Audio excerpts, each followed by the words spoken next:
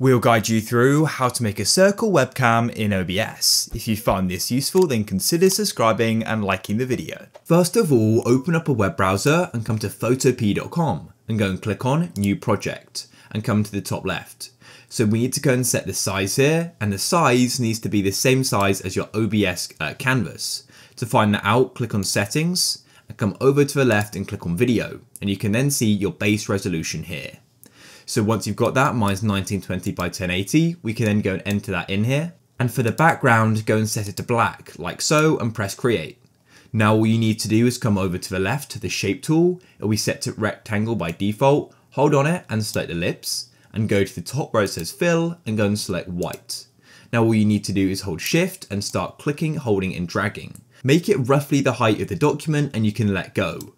And once you've let go, grab the move tool in the top left and you can then position it. Just make sure it's centered, you'll get these magnetic lines.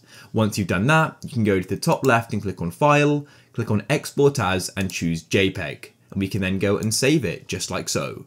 Then what you can do is come back to OBS, and all you need to do is come into a scene and come into Sources, go to the bottom and click on the Add button and click on Video Capture Device, press OK. You can then go and select your webcam just like so, there mine is. Just make it full screen by clicking and holding on the points, and then you can go and right click on it and click on Filters. And in Effect Filters, click on the plus and click on Image Mask/Blend and press OK.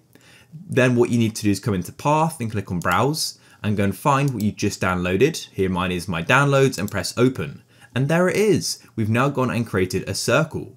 And you can then go and click on Close, and that's it. And you can go and choose the position of it like so, and of course you can add more sources as well. If you found this useful, then please leave a like.